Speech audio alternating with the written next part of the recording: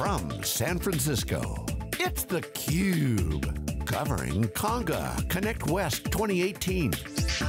Brought to you by Conga. Welcome back everybody, Jeff Frick here at theCUBE. We're at the Conga Connect West event at the Thirsty Bear at Salesforce Dreamforce, downtown San Francisco. Mark Benioff, he said it, 171,000 people. I don't know where they all fit. Please don't bring your car, but we're here. Thirsty Bear is a place to hang. There's no lines at the bar, no lines at the food.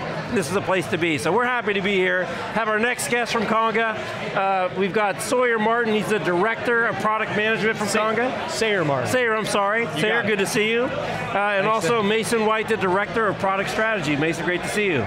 Nice to meet you, Jeff. Absolutely. So Sayer, you came in on an acquisition we were looking almost exactly 6 months ago. That's right. Orchestrate. Yep. So what is Orchestrate and how's it been so far?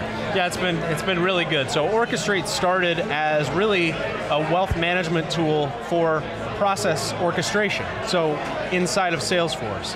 So managing end-to-end processes for wealth management firms inside of Salesforce. That's a combination of human and automated work that are happening. Tasks being generated, so what type of tasks and stuff? Where is it? So a task to tell someone, so a task in Salesforce is essentially an instruction to have someone do something. Right, but I'm curious because you said very specifically it was for financial management? Yeah, so financial management, there's moving money, generating investment policy statements for clients.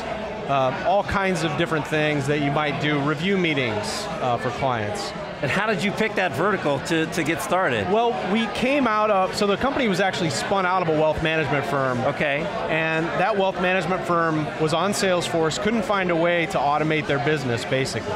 Wanted to take those processes that they were living every day or that were in someone's head and put it down in a system that they could then use to train people as they grew. And so it was born out of that wealth management firm, and knowing that industry, we thought, as a small company, let's establish a beachhead in that market, and then move elsewhere. The tool is built generically, so it applies to any industry really, but we knew that industry the best. And so we focused there. Did you spin out of the, or no, you spin out of the wealth management company, or did those people who founded it left to figure if these guys need it, there's probably a few more that do as well? Yep, so it was the former. Spun out of the wealth management firm, and then took it as this independent entity, not doing wealth management at all, but doing technology exclusively. Right, and doing process flow and task management, those types of things. That's right. All right, so Mason, how does this fit in your portfolio strategy? That's a great question, and actually Sayer and I met at Dreamforce 17 last year. In terms of Orchestrate, what we've done is really, certainly we're keeping the existing customer base, but we're bringing that type of workflow capability into other areas of Conga. So as you look at the Conga suite of products, that workflow and approval processes is really something that is vital for things like contract lifecycle management. Who needs to be involved in reviewing and approving a contract depends greatly on the size of the contract, the level of complexity, the types of changes that are being asked for. So we're in the process of bringing Orchestrate capabilities into various of our product lines.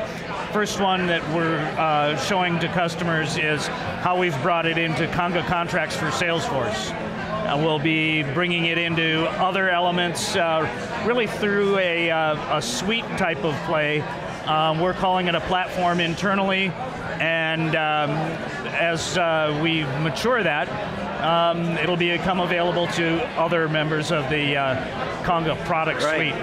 So you guys have this just interesting collection of products that I assume all started as silos, but they've all got this kind of interplay between the process flow, the contracts, the document creation, the contract kind of management. They're all very, very, kind of different tranches of the same tree. Yeah, very much so. And in fact, I'd throw in our recent acquisition of Counsalytics with the artificial intelligence and machine learning capabilities related to contract analysis. There's a fairly consistent thesis in a lot of our recent, whether it's been product launches or product acquisitions, around building out capabilities related to contract lifecycle management. It's not the only place where those things come into play, but it's certainly the one that is exciting people as we go to market. Right, right. So Sarah, you've been with them for 6 months now. How's been the absorption? It's been really good.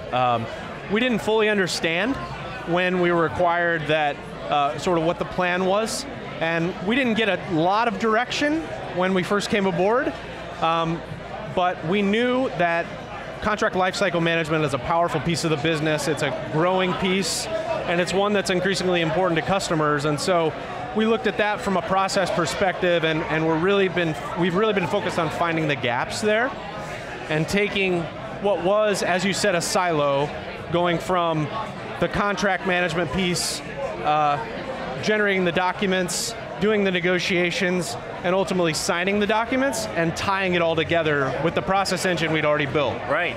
Yeah. So is Orchestrate go to market today still as a single product, or are you just getting completely embedded in all the other ones? I think to Mason's point, it becomes obvious to use more than one Conga product. Right, right. When you buy one, at least one other one will make sense for you, and Orchestrate included. Right.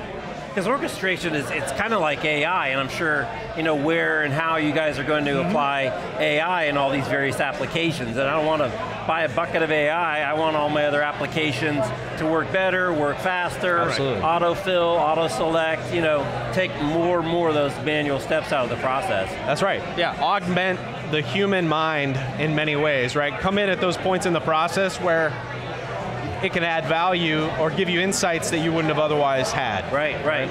So Mason, I'm just curious from a product strategy point of view, you guys have made a lot of acquisitions. Yes. Got some new money in the war chest, and a really solid team of senior execs that have worked together a lot. The band is back together is a big theme that I've seen all day today. Yeah. So when you're looking at kind of buy versus build decisions, what are some of the things you're thinking about as you kind of continue to build out this suite of kind of cross-functional capability? We're always looking at things with the buy, build, or license.